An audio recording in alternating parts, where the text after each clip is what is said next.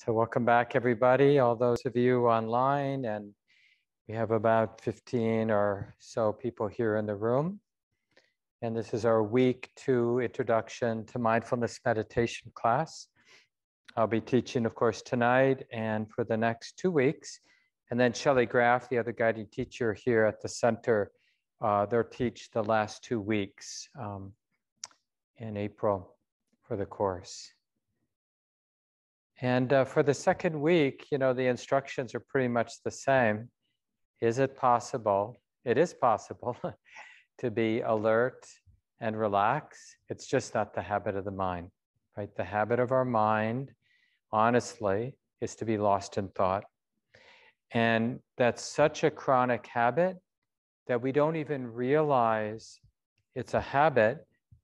And strangely, it can actually feel a little weird to be present, to not be in my thoughts about things, in my story, my narrative, but just to be in that more simple, immediate presence. Like what can come in is almost like an emotion of self-consciousness, like I should probably do something because nothing's happening. And of course, being present doesn't mean nothing's happening. It just means, this isn't quite right, but it's a useful way to language it.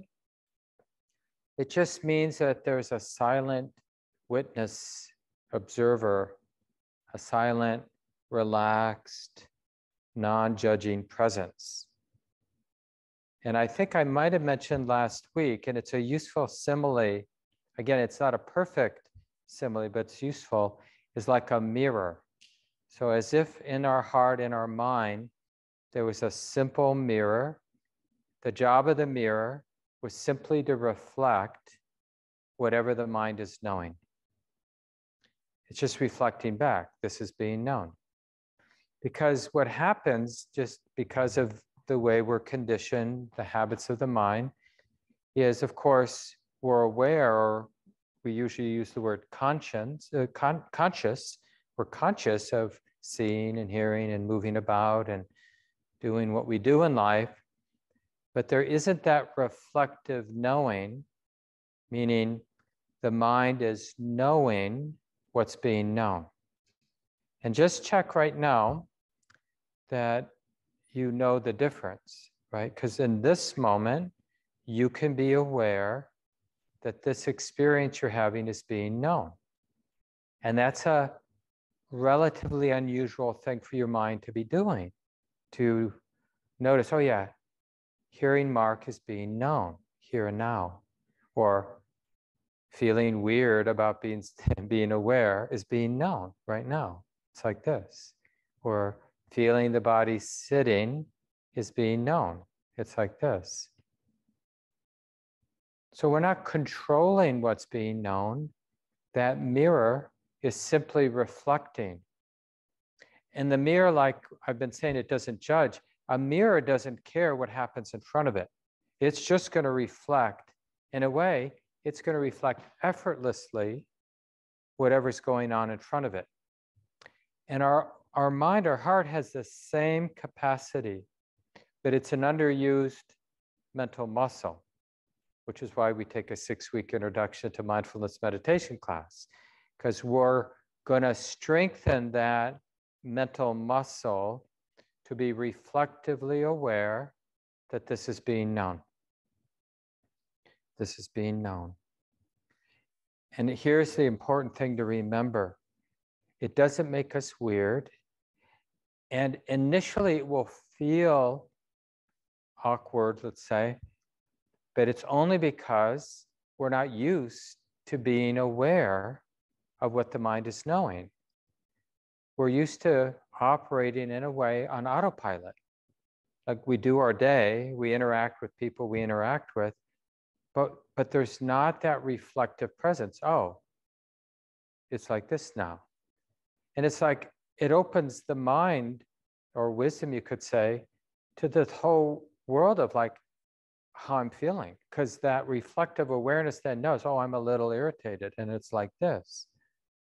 Or I'm a little greedy, and it's like this. Or I'm feeling pretty chilled out, and it's like this. But mostly we're oblivious because we're lost or caught up in the narrative.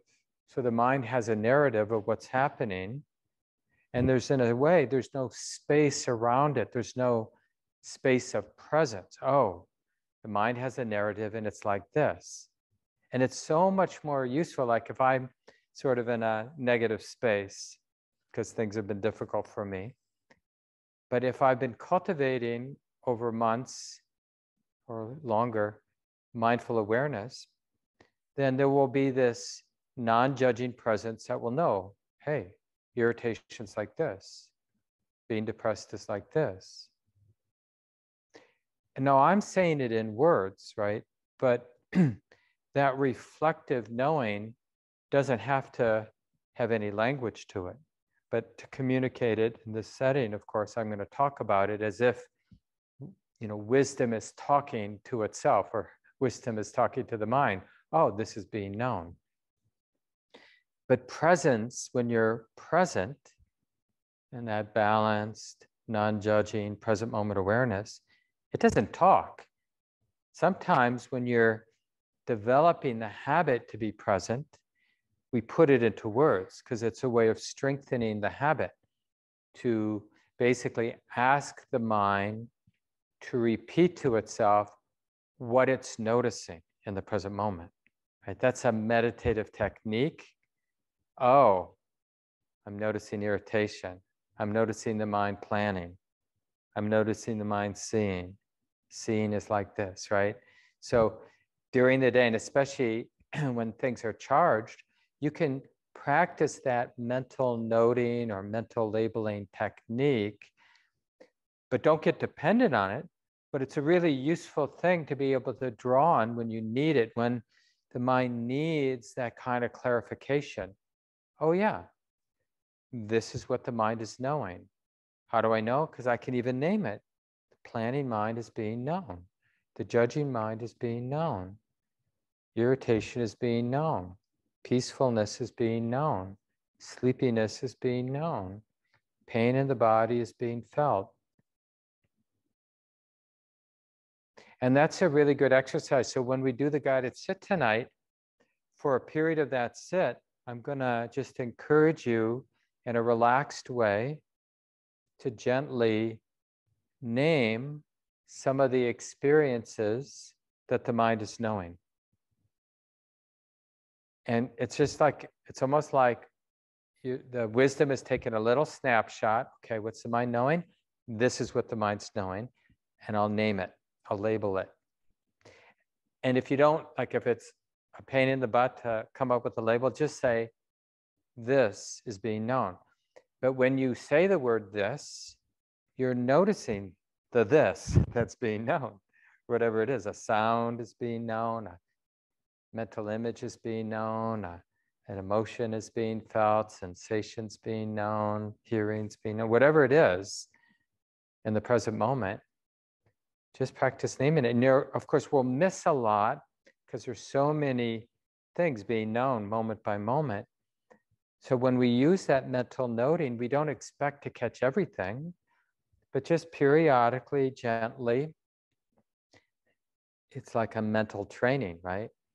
Ask the wisdom, let's call it, to simply name what the mind is knowing. And you can even begin with the simple question you drop into the mind. What's the mind knowing now? What's the mind doing? Oh, the mind is reacting. Reacting is being known. Feels like this. Okay? What's the mind knowing? Mind is seeing. Seeing is being known. It's just seeing. What's the mind knowing now? Hearing. Hearing is being known. And you'll notice, a little like deer in headlights, like, what should I know? But that's what you're knowing. That's called doubt or confusion. Oh, this is confusion. Or maybe you're noticing, like, I'm trying to do the practice right. Okay, trying to do the practice right is being known. So don't feel like there's a right or wrong way. You're not trying to become anybody. You're simply trying to strengthen that mirror that can reflect, right? It's a kind of wisdom. It would be under the category of the mind's wisdom, right? This wisdom that can recognize what it is that the mind is doing. And you know how we say sometimes that I have a lot of space in my mind. You know, it's sort of a way of saying to somebody, oh, I'm not that reactive, or I have a lot of equanimity, I can handle it. We might say, I don't know if you have heard this phrase, but I got a lot of, you know, like the phrase spacious. So, that person, they're really spacious. You know, they're not tight about things. They're really spacious. They got a lot of space in their mind.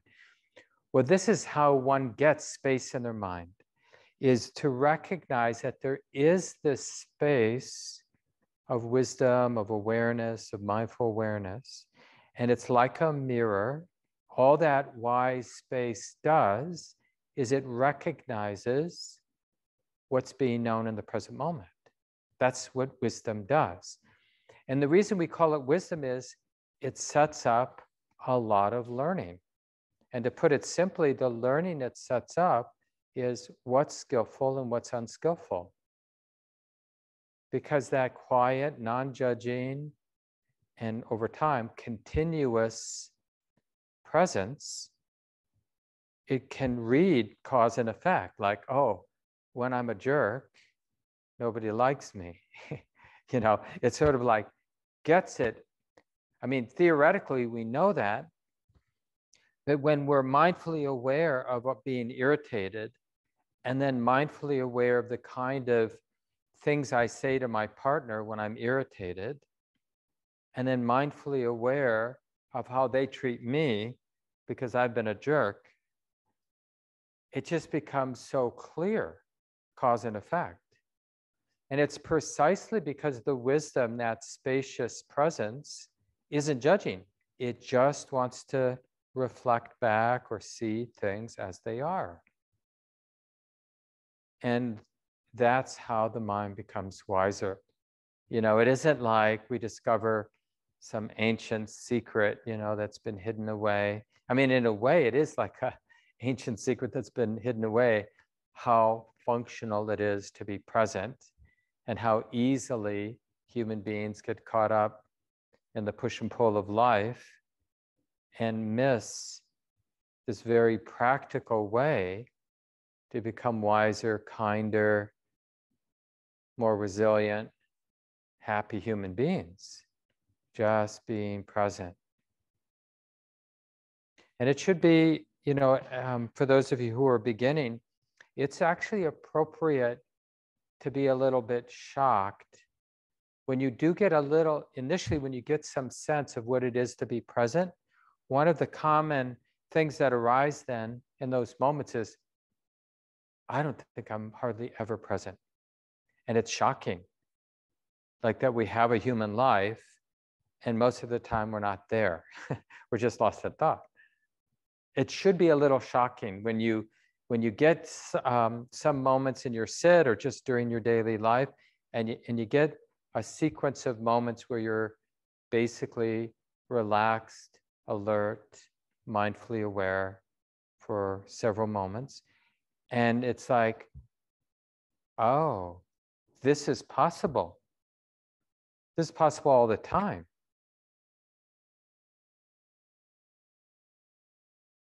And, you know, artists and some of the best athletes, and they've discovered this because this continuity of present moment awareness is really the essence of human competence, whatever it is you want to be competent at.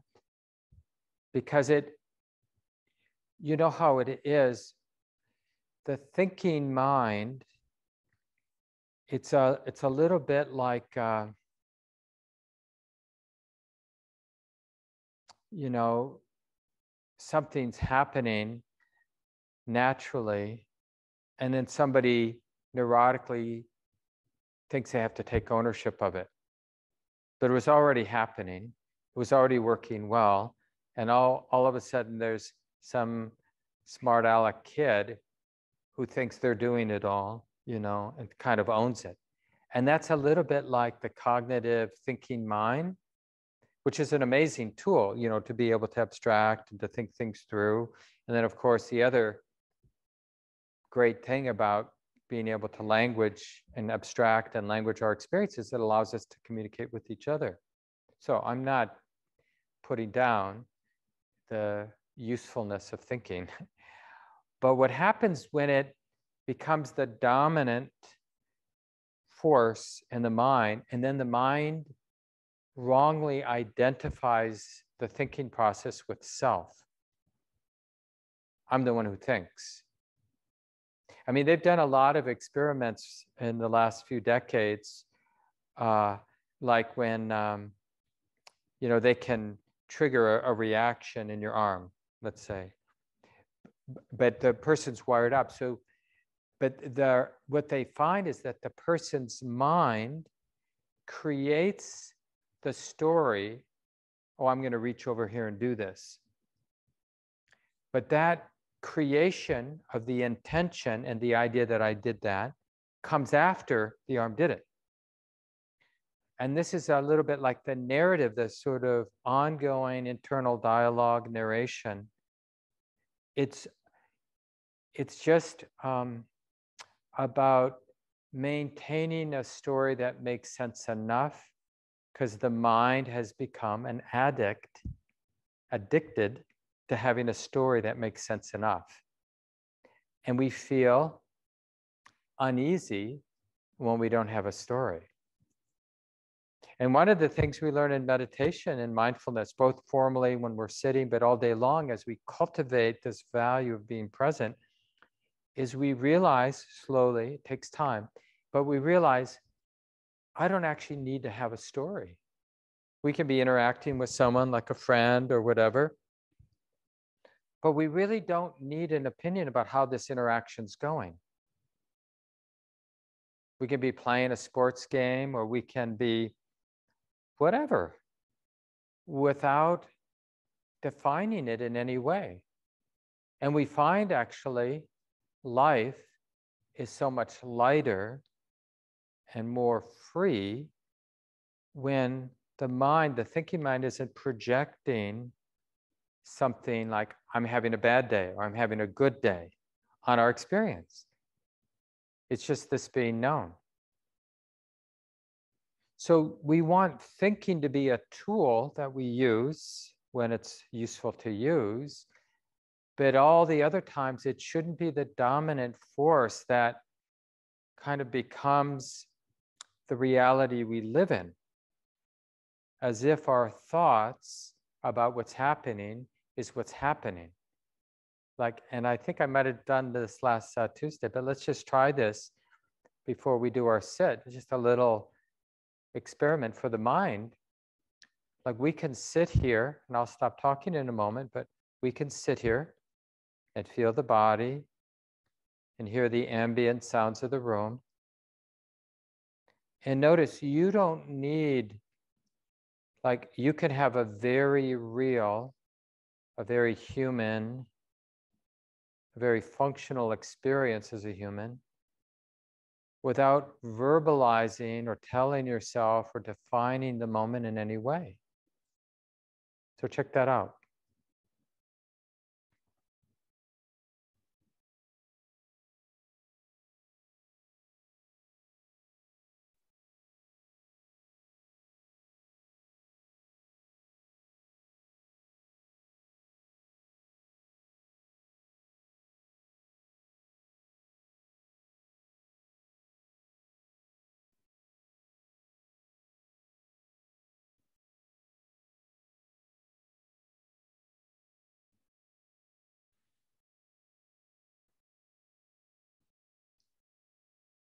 So I mentioned last week that, just mention a few things about posture, and then we'll do our guided meditation. We'll stretch a little, and then we'll do the guided meditation for about 30 minutes.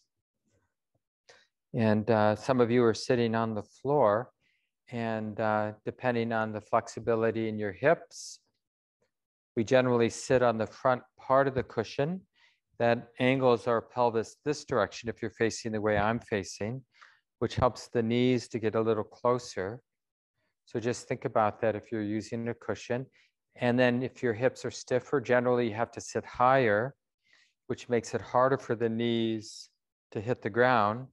And then the reason we want the knees supported is it creates a triangle, which is a broader base. You know, if you're just on your two sits bones and the knees and legs aren't making contact, you're using a lot of core strength to keep the body upright. So you could tuck some pillows under your knees, roll a blanket or a towel, but it's nice to have a broad base of support, whatever you can do. And you can have, like some of you have one ankle in front of the other, or you can do that quarter or that half lotus, you know, where you're putting the top of your foot on your thigh or tucking in underneath, you know, something like this. But basically, you're trying to create a nice broad base, tilting it forward. We have curves in our spine. Head rests on top, nose in line with the navel, ears over the shoulders. Won't be perfect. But the idea is we want a posture that supports alertness and relaxation. And we don't want to favor one over the other. If we just favored relaxation, we'd all be in lazy boys or in bed. And, you know, if we favored alertness, we might do standing meditation. But we really want to bring a balance. So, and it's different for depending on your age and your injuries and the nature of your body. What's the posture that supports both alertness and relaxation? And if you're finding that when you sit, you're having trouble with too much tranquility, dullness, sleepiness, then emphasize the uprightness in your sitting posture. Like I've got a little cushion in the back of this chair, so my upper back doesn't hit the back of the chair, right? So you could wean yourself up as opposed to sitting like this, especially if you're having sleepiness, then try to, you know, get some support in your lower back, but not so much in the upper back. And just that ability, just that effort to stay upright will keep you awake more. But if you're finding that you're more restless, more uneasy, then think about what you can do to be more comfortable and maybe change the chair.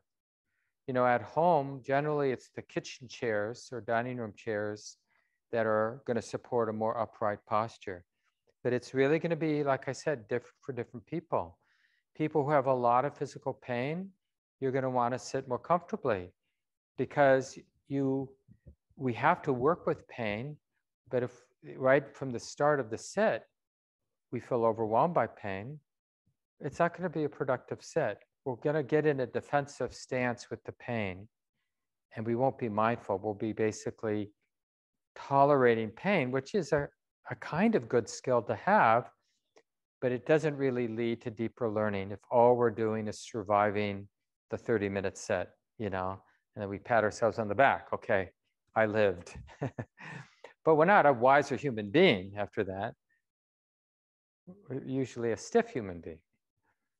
So what will work? And so after we do the sit and I'll take a few questions, but then I'll talk about the walking practice. But because for some of you who have a lot of physical pain, walking meditation or really have a lot of energy, a lot of restless energy, walking meditation might be a really useful. I mean, walking is useful for everyone. It's an essential complement to sitting practice, doing formal walking meditation practice. I'll talk about that after the set. So why don't you just stand for a moment, those of you at home, those of you here in the room, just stretch any way you need to so you'll be comfortable sitting for about 30 minutes. And even while you're moving and stretching, it's of course totally appropriate to be aware, okay, moving's like this, feeling the body or whatever's predominant.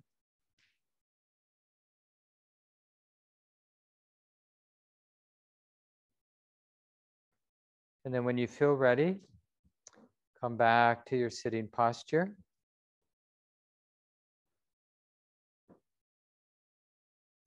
Think about how you want to sit. Make sure you get the supports that work for your body, whatever that is. Cultivating, valuing both the relaxation and that uprightness that supports clarity and alertness.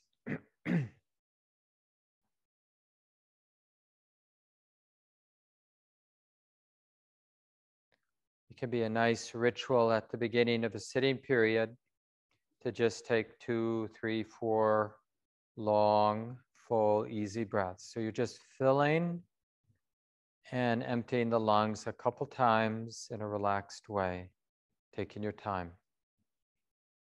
And just use it as a way of coming more fully into the experience of the sitting body.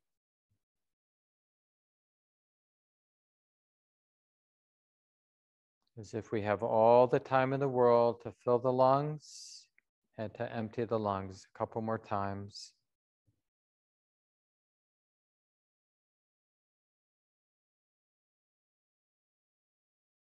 So one more time.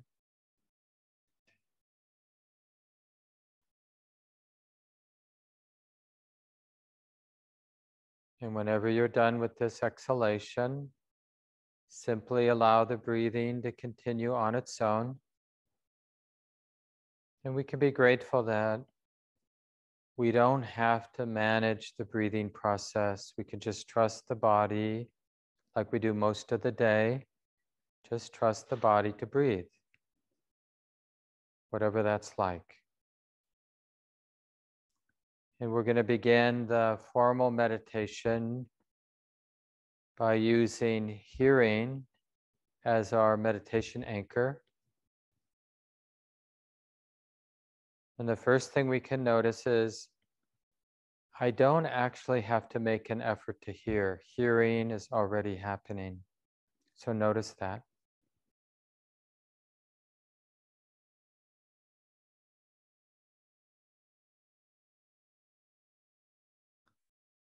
So then in a more specific way, the effort is to remember that hearing is happening. Can we keep hearing in mind in a relaxed way?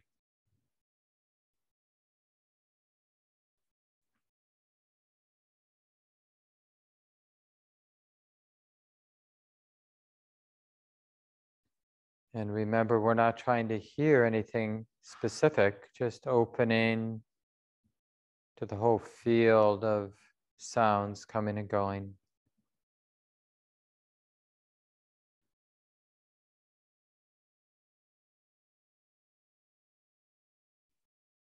What would it be like to be intimate with the experience of hearing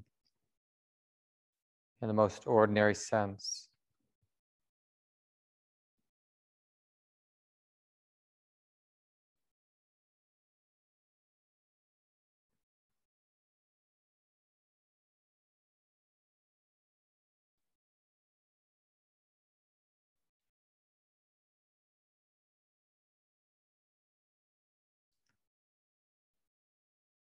And this is part of the training. We're cultivating this muscle, this mental muscle, to keep in mind something that's relatively ordinary, like hearing. Hearing is being known.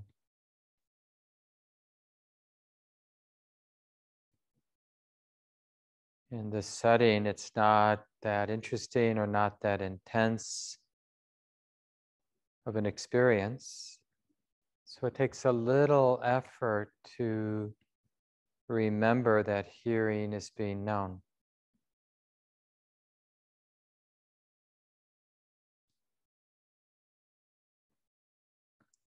Alert and relaxed.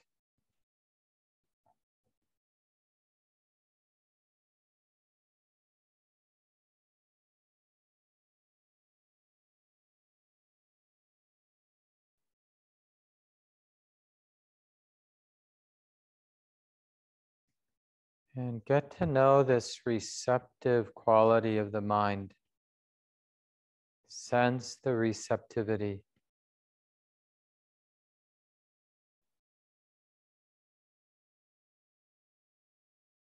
And even appreciate it. That sense of space, the space of the present moment, where hearing is being known.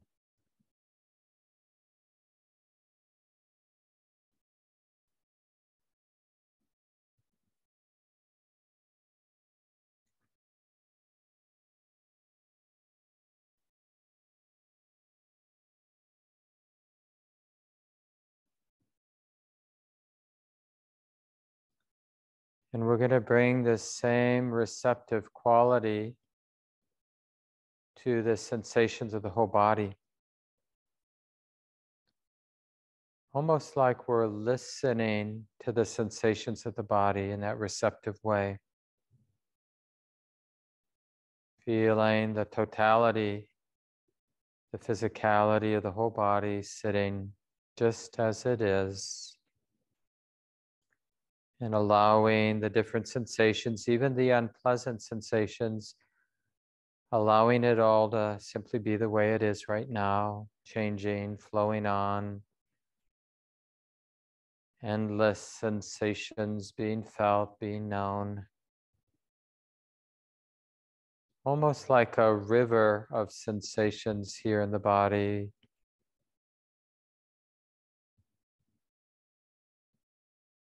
And maybe it's okay not to resist and not to need to control or judge. But in a way, just to be vulnerable or exposed to the movement of sensation now.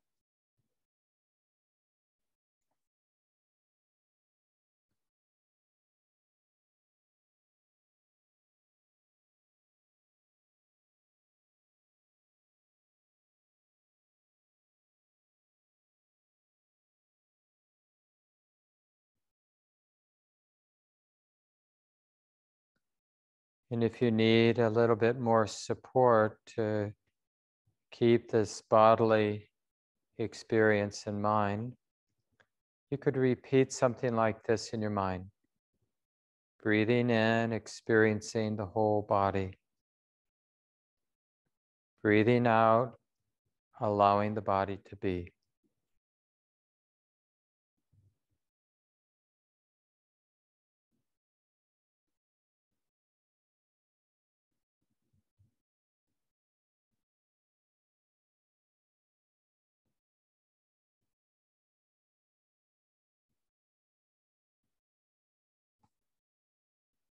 Or during the in-breath, sensitive to the whole body.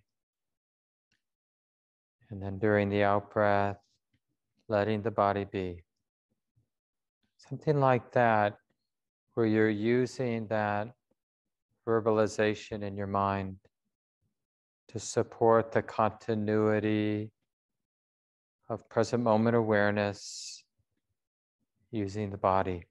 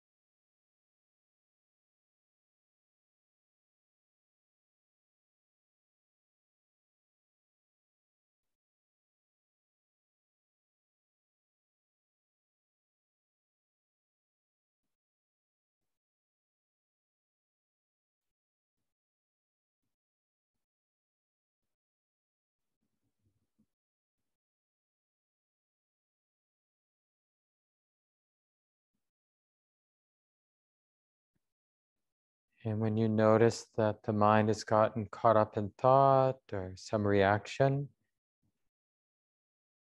then just a simple mental note, thinking is being known, or worrying is being known, doubt is being known. So just name what it is that's the mind is knowing. Or just use this. This is being known. It's like this now. And be especially interested if there's some underlying feeling that's there. It might even be subtle. Oh, it feels like this in the body, in the heart. It feels like this. Or can this be okay just to feel this?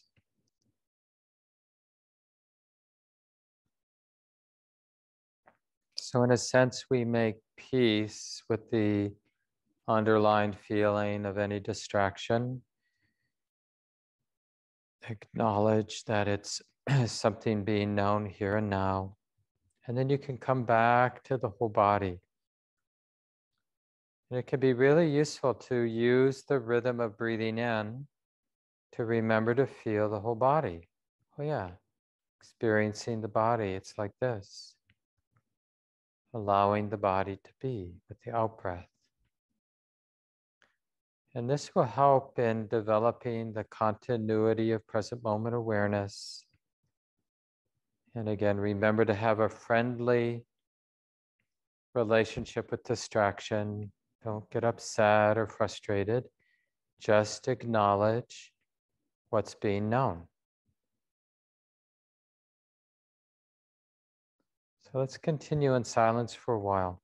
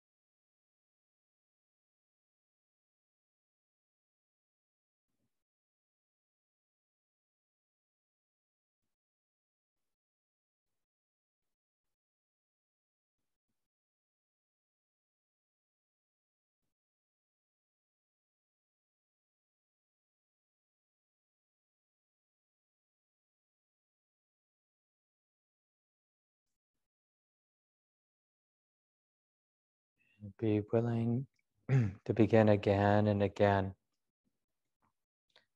We learn so much Each time we find a way to begin again with being present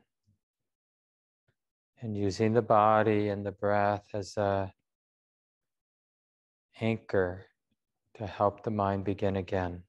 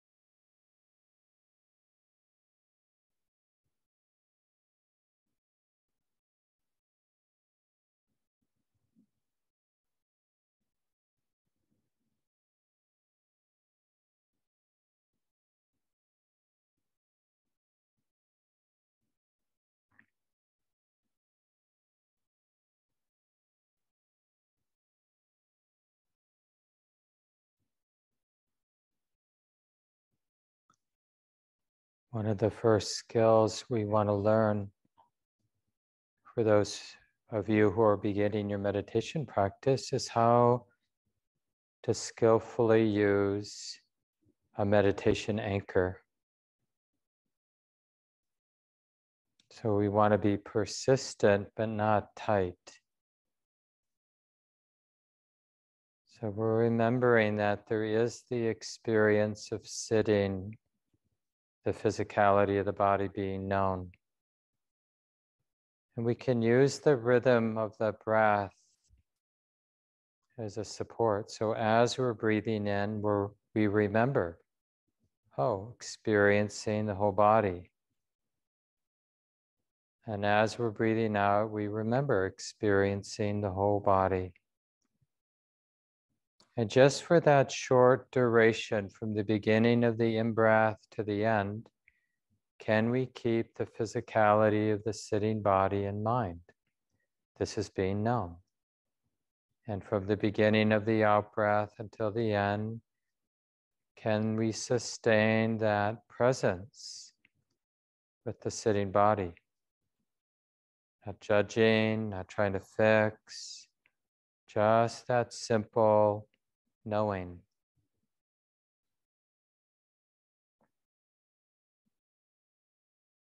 And when we have an anchor like this, then we are much more likely to notice all the little and big distractions.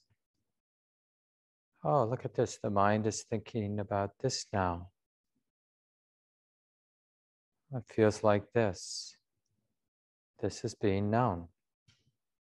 So we simply turn whatever the distraction is into the next thing that's being known, being felt.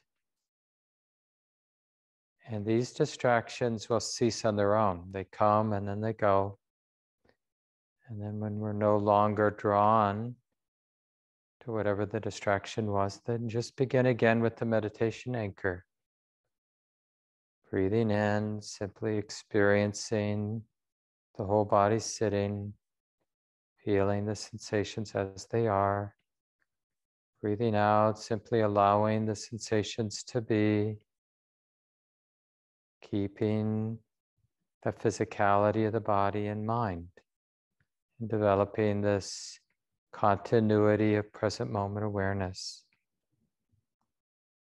So for a few more minutes, just doing the best we can.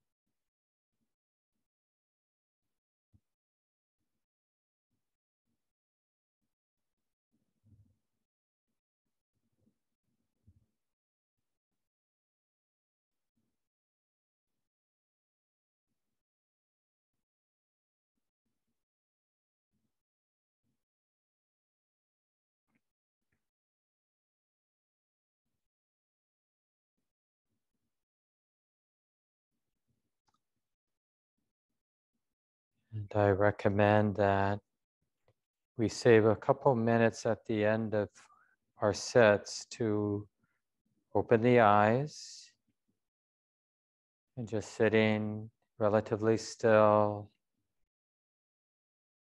aware of all the different sense gates. So aware of seeing. We're not really looking at anything, but there is the visual field being known. Seeing is being known. Hearing being known.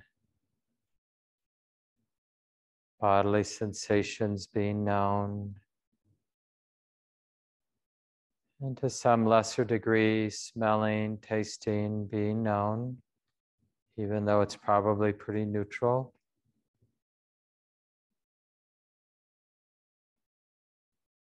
And thoughts and emotions also being known. So for just another minute or so, opening to the totality of our experience. We're not trying to come back to the anchor or anything, just aware of what's ever predominant. Staying present as best we can.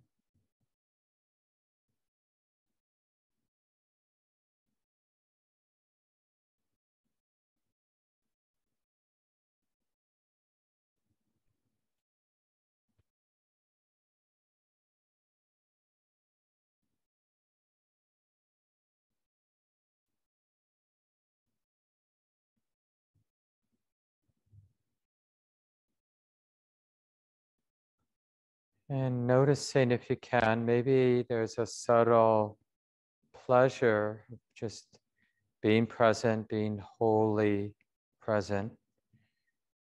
And it feels good in some subtle way to be present. And if that's the case, then notice that pleasure in being present. So it really helps developing the practice if we can sense that it actually feels good to be present.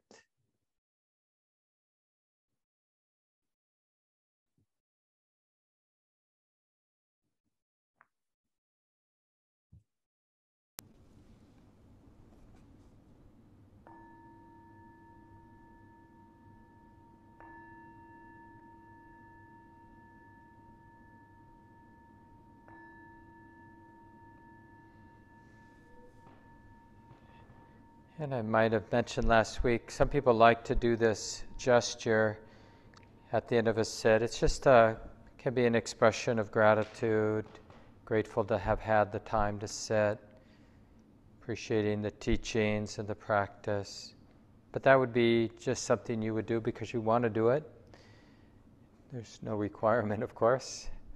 And then adjust your body. If there's any stiffness, move around a little. Release any tension. And for those of you who think you can't sit for 30 minutes, you just did. So there you go. I guess you can. But of course, it's a lot easier when we're together, even in this Zoom space and hybrid situation. Not so easy necessarily when we're alone, right? Sometimes, you're 5 minutes and it feels like it's been 2 or 3 years. When is it going to end? A very well-known teacher here in the West, Pema Chodron, she's a Westerner, but has ordained as a Tibetan Buddhist nun, even though she's a Westerner. She's written a number of books. She's a wonderful Dharma teacher, meditation teacher. And she's one of her phrases is, never underestimate the tendency to bolt.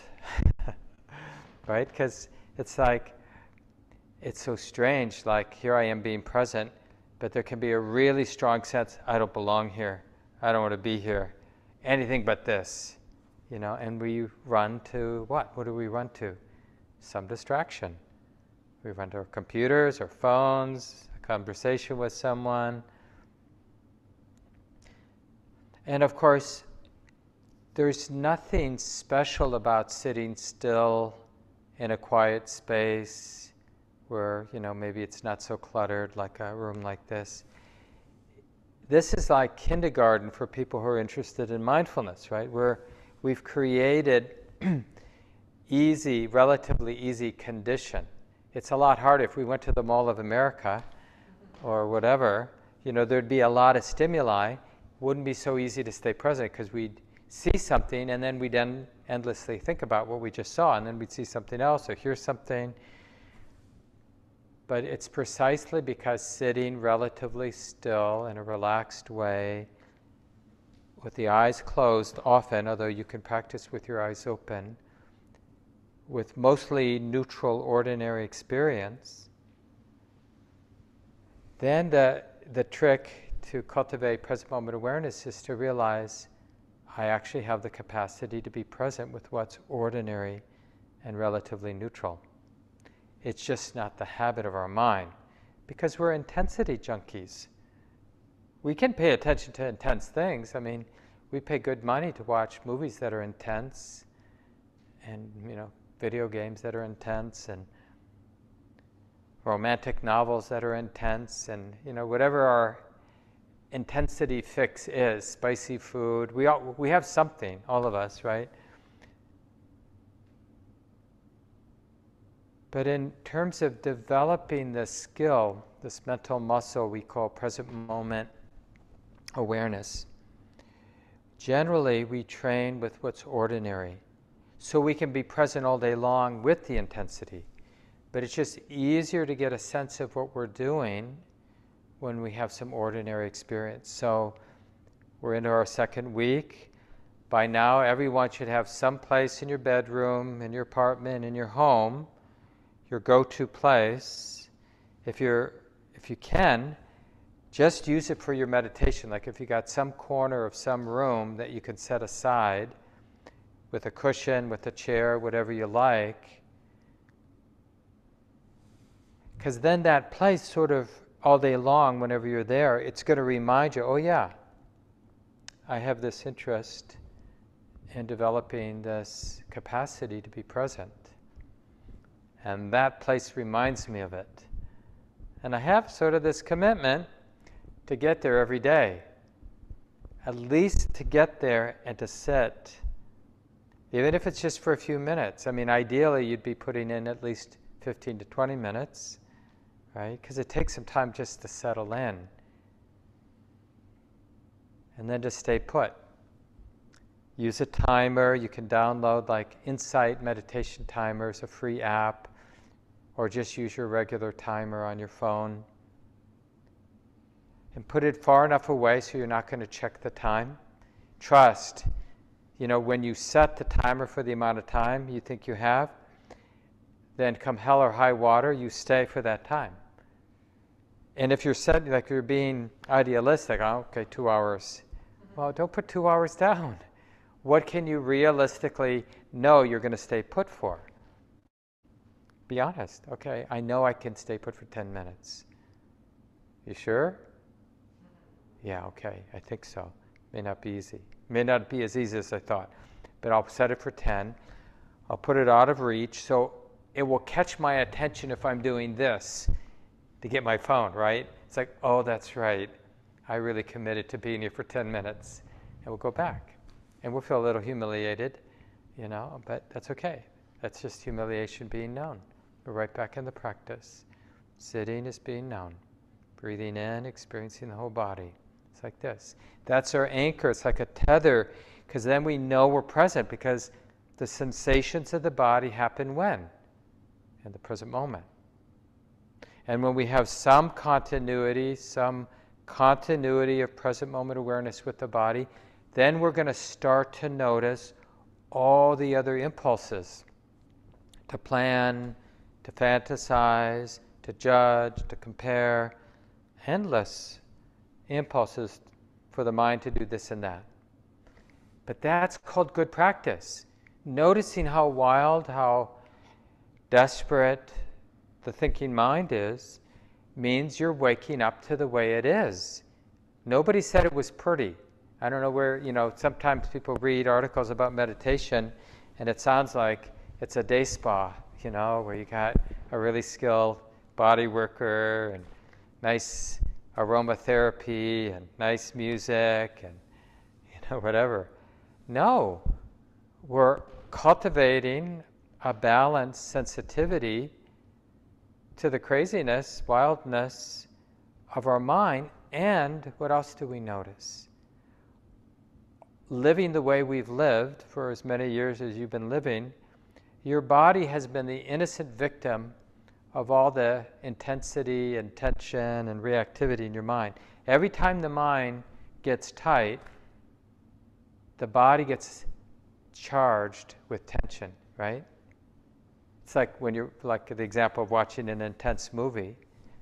Notice what happens in your body. It gets tight. So that's happening all day long. So when we sit, even though the intention is to be relaxed and upright and just feeling the body, we feel the residual tension of having lived like we've been living, which is basically laying one layer of tension down on the body after another. So after so many years, energetically, the body is a ball of knots and tension and holding, chronic holding, right? So no wonder Pema Chodron says, never underestimate the desire to bolt. Because as we settle and have more of that present moment awareness, we notice how bound up the body is with tension, some of the time at least. But running isn't going to make it go away or help. Running is just adding the next layer of tension down to the innocent victim of the body. What we do is we notice, oh, breathing in, experiencing the body, oh, tension. Tension in the body is being known. It feels like this. Tension may be really kind of gross, like just the ordinary tension of the knee bending in a way it doesn't like to bend. Or it might be sort of more subtle, wormy, sort of vibratory sensation. So it could be very subtle, it could be really gross, but whatever it is, we know it's here and now and being known. And the practice is to be open in that relaxed way and alert, curious. Can we be alert and relaxed? Can we allow it to be? And even if we can't allow it to be, if we start to react, okay, reactivity is being known. I'm noticing my mind is in conflict with the tension I'm feeling in my body. Okay, that reactivity feels like this. Can that be okay? No, that's not okay either. I hate this. Okay, hating's going on. Now it's like this. Hating is like this. Hating is being known. That's what's being known. Can that be okay?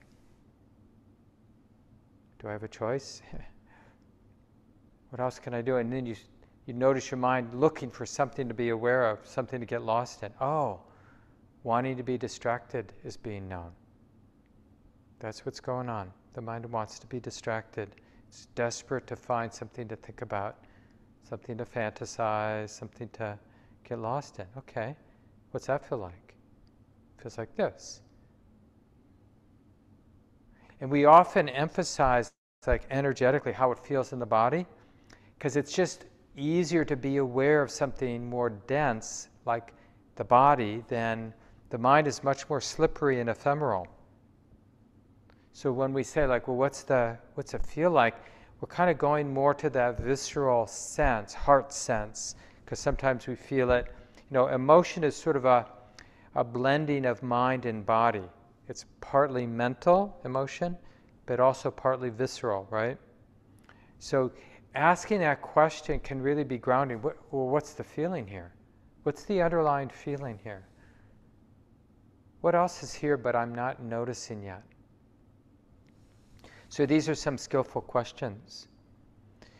Now I'll save a little time at the end to just mention about walking practice, but I wanted to see, I mentioned last week, and this will be true for all the weeks, we learn so much from people reporting in, from the sit from tonight or any of the sits you had this last week, what you learned, what was hard, what felt good, what questions do you have about the instructions or the handouts.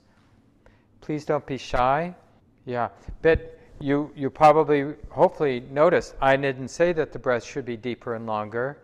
The Buddha didn't say that the breath should be deeper and longer. Our practice is to simply notice the way it is. Not judging, relaxed and alert, breathing in, experiencing the body, which means experiencing the breath in the body, because the breath is part of the bodily experience, right? And if you don't like the short or the erraticness of the breath or the tightness of the breath, then notice the not liking. So you're noticing the breath is the way it is, and then you notice the mind doesn't like it or thinks it should be different. Oh, that's judging. Judging is being known, or not liking is being known. Same thing with like pain in the body. It's not about getting rid of the pain. It's nice when the pain goes away, for sure. I mean, but we want to notice the not liking of the physical pain. We want to notice, like when we move the body to get rid of pain, oh, look at that. That's moving is being known, not liking is being known. We're just that mirror that is reflecting back, okay? Shallow breathing. It's like this. And if it's unpleasant, okay, unpleasantness is like this. And of course, over time, as the mind, body settles into the continuity of present moment awareness, there is a lot of unwinding of tension, physically, mentally, emotionally, spiritually, which is great. But that happens not because there's somebody trying to get relaxed or somebody trying to breathe right. It happens naturally. Whatever got bound up naturally unwinds. It doesn't need you or me to get in there and to unwind the tension. It unwinds when it's seen and felt as it is, without judgment. But I totally get that it's not pleasant to notice the breath being tight or shallow or whatever you are noticing in your breathing or anywhere in your body that feels like it's holding tension. It's got baggage. But that's why patience is, the Buddha calls patience the highest austerity. It's like a really good skill to have. Oh, it's like this now. It's like this. And of course, outside of your awareness practice, it's totally fine to become a great yogi, do your yoga practice and the breathing practices. There's so many other complementary practices, body work, breath work. But with awareness practice, we're cultivating the continuity of present moment awareness. That's not the same as fixing stuff, including the breath. But, like we did right at the beginning of the sit, totally fine at the beginning of the sit just to do some deep, relaxed, full breathing. And if I'm having a hard day, or if I've got a lot of anxiety when I go to bed at night, I'll do some of that deep breathing. It's a great relaxation technique. So this cultivating of present moment awareness is a higher level spiritual skill. And we can't really do it when our life is a mess, we're stressed out, we don't have enough food to eat. So it's good to take care of that business however we can so that we're in a relatively good place when we sit down to meditate and do the awareness practice. Yes, asking about the use of a mantra. And there are many ways to gather one's attention in the present moment. Like when you think about human religious history and the rituals and the chanting and the drumming and the color of the ritual and the sound and the smell, there's so many means that humans have used to gather the attention in the present moment. And mantra is one of them. Prayer is one of them. And like even in our particular way tonight, breathing in, experiencing the whole body. I mean, it's not your typical mantra, but those words support the attention being here and now. So with this style of practice, which is, all about present moment awareness, we're not trying to concentrate the mind, focus on one thing. We're really trying to open to the way it is. So if we use words, we want them to be pointing to the way it is, either the totality of the way that it is in the present moment or some aspect of the present moment. That's this style of meditation. So it's different than a lot of the mantra practices for that reason. But for those of you who have done mantra practice in the past, or as a Christian, for example, if you've done, like I did growing up Catholic, we did as a family, we'd do the rosary. Good concentration practice. And it's good for our mind to be able to hold that one thing, to do that one thing. It's really helpful. Realizing that we have this capacity to shift the attitude of the mind. When we bring to mind the capacity to be loving, right, then how we're relating to the present moment shifts. So these sort of attitude adjustments are really powerful and essential in practice. So right now for the first 4 weeks, we're just emphasizing the awareness piece. But even then, remember, relaxed and alert. Relaxation is the beginning of that quality of love. Like that invitation to be relaxed. Honey, you can relax. Honey, it's okay to soften. That's love. And then the alertness is really shifting the attitude towards interest, curiosity. That's the wisdom piece. So for the practice to really build up some momentum, we need to activate our natural capacity or inherent capacity for love and wisdom. That basically, when we say love and wisdom, we're just talking about the wholesome qualities of the mind. As opposed to, the opposite of love would be hate, irritation. The opposite of wisdom is delusion and disconnection and unawareness, right? Obviously, that's not the way to happiness. Hate and unawareness. Is that the life we want? Probably not. Here at the center, 3 Friday evenings of the month, first Friday, third Friday, fourth Friday, we do that style of practice. It's drop-in, 7 to 8:30, the first, third, and fourth Fridays of the month. We do these loving kindness practices.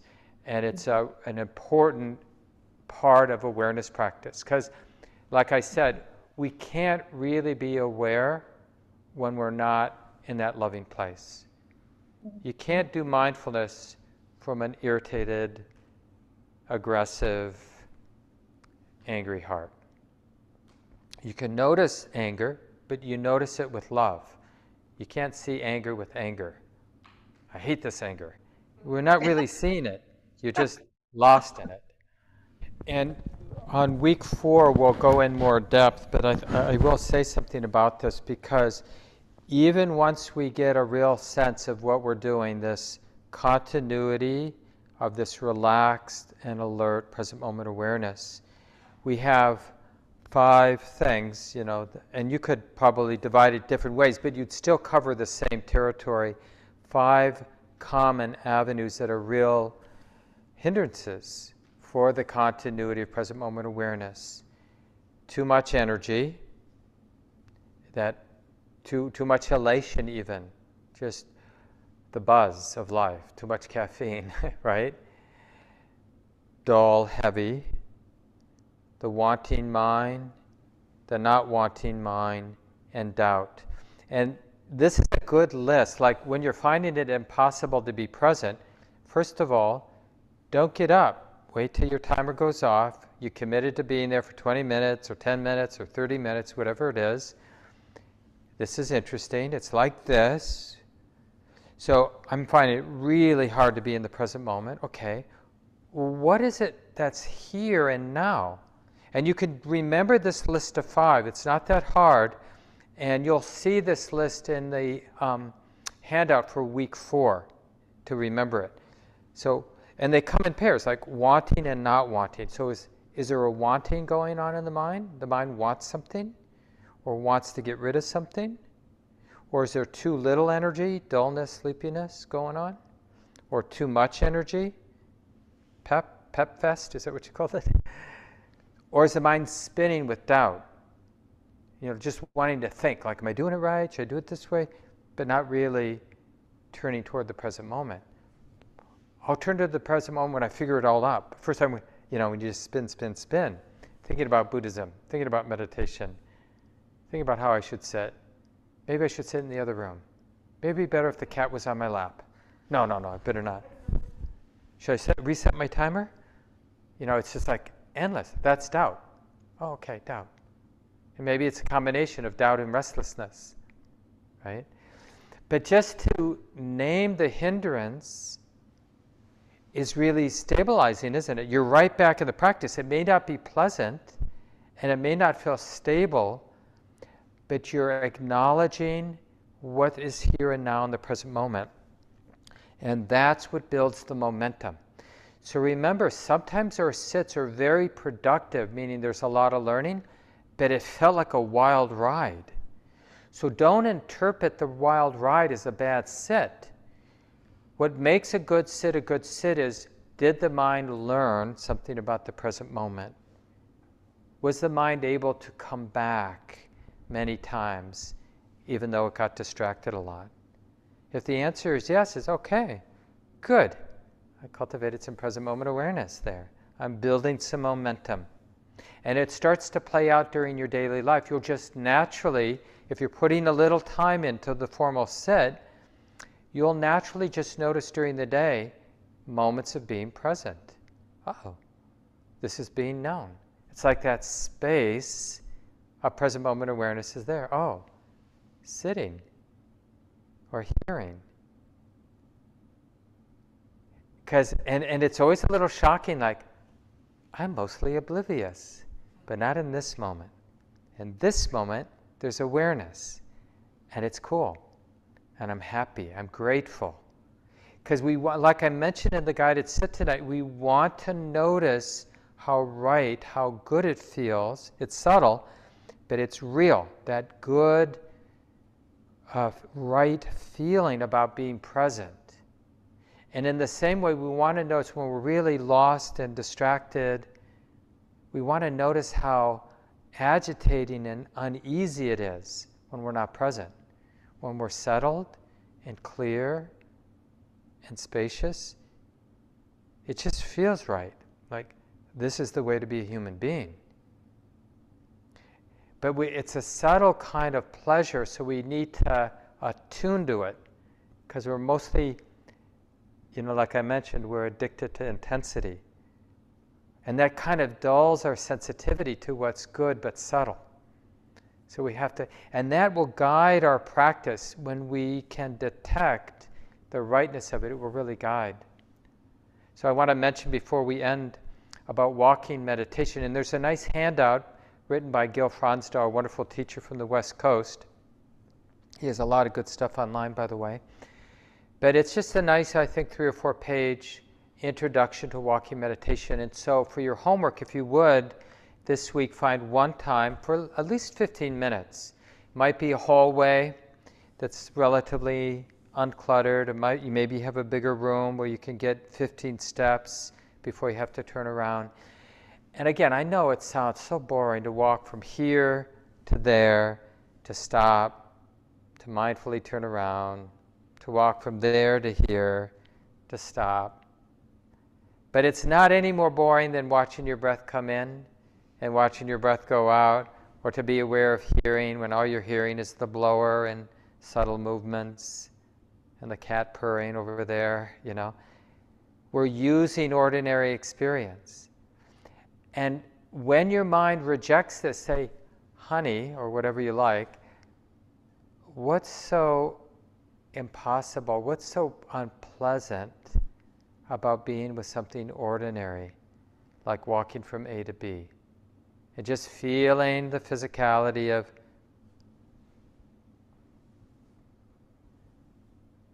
the lifting and placing.